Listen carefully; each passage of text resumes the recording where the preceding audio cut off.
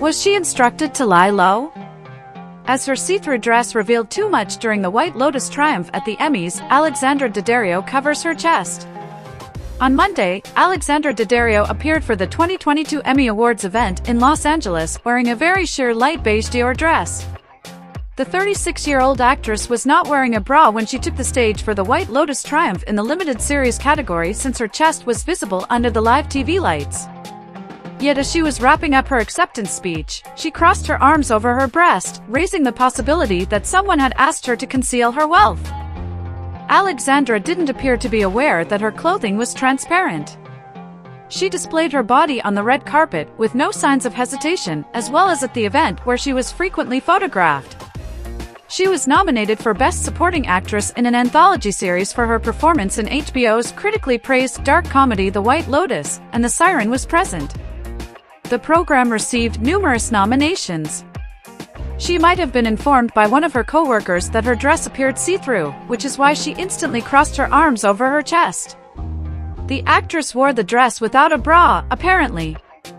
Her naked legs and her underwear were also accentuated by the thin skirt.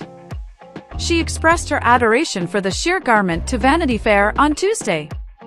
The pearl-encrusted Dior gown, according to Daddario, is one of those items that you put on and you just kind of know. I believe my stylist, Emma Jade Morrison, was actually considering another outfit when she said, "One of my all-time favorite dresses is this one. It's incredible. I texted the picture to my mom and my best friend, and they both said, that's it," she added. So, having your instinct tell you that this is the dress was also incredibly nice. After that, you text it to the individuals you trust along with the other one, and everyone agrees that it is the right choice. I have a great deal of confidence in it.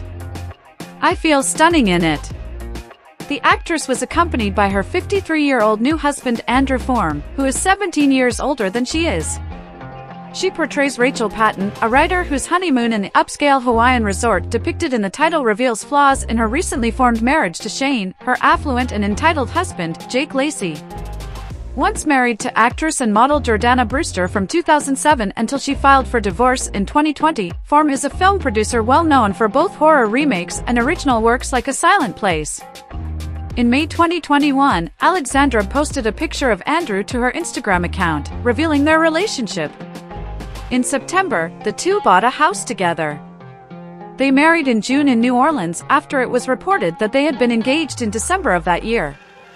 The only other nominations were Caitlin Dever and Mare Winningham, both from the film Dopesick, while Alexandra was up against her co-stars Connie Britton, Jennifer Coolidge, Natasha Rothwell, and Sydney Sweeney. In the competitive division, Jennifer triumphed.